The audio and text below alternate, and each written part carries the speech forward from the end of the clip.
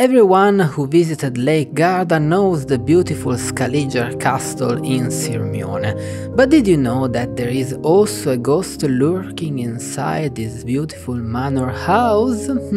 Okay, I will now tell you the whole story, but first, watch folks, I'm Lawrence and my aim is to show you many places around the world from my curious human perspective. Before I start, help me to grow this project, snap me a like and subscribe. Coming back to us, to inaugurate this new series on Lake Garda, I could only start my journey in one of the most famous and visited places in the area.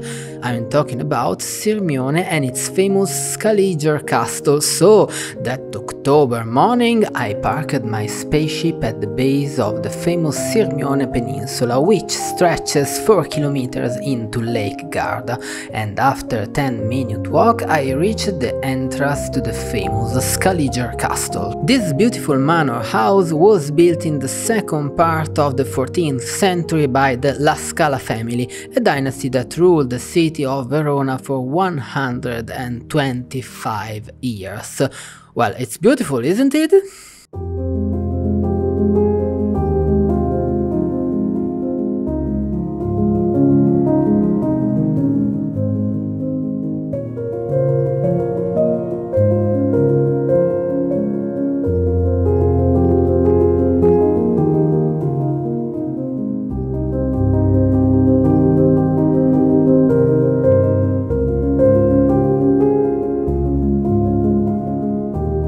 But I know you want to know more about the legend of Sirmione. Okay, then let's begin our story.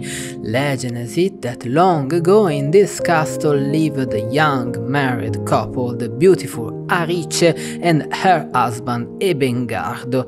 It was a dark, creepy and rainy night when someone knocked on the castle door.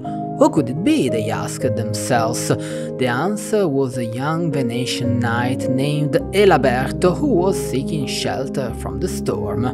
Of course, a noble knight. Why won't the couple let him in? What could have gone wrong? Many things, but really this is not the right time to tell them. Don't worry, we'll come back later. Now I have to hurry.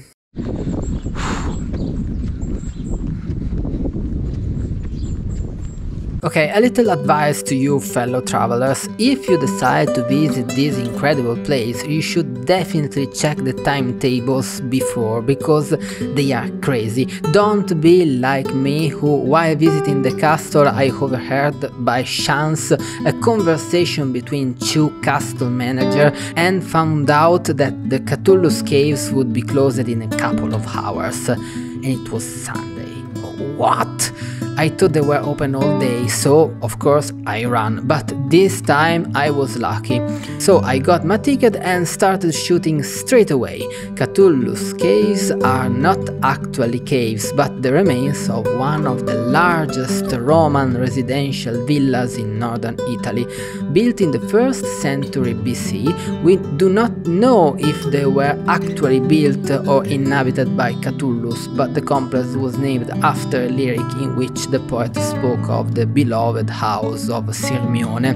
However, it has been studied by many and is already something of a mystery, but it is certainly the most important evidence of the Roman period in the Sirmione area.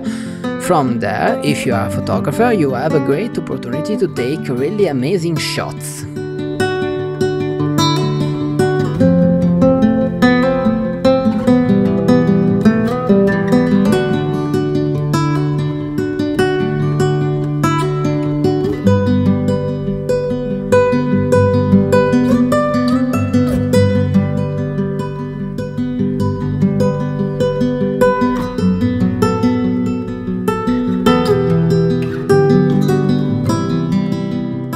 Okay, after the visit it was time to return to the village and the castle, but where were we with our legend? Oh yes, Elaberto, the Venetian knight, actually a very rude fellow.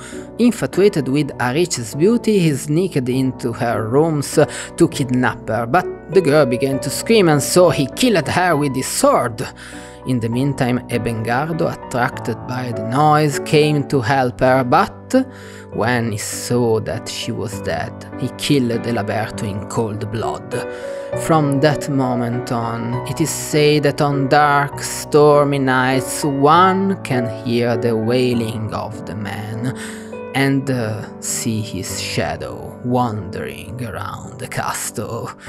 Don't worry, if you are not a Venetian knight, you are safe. After the castle and the Catullus caves, I decided to wander around a bit to show you how beautiful this destination is.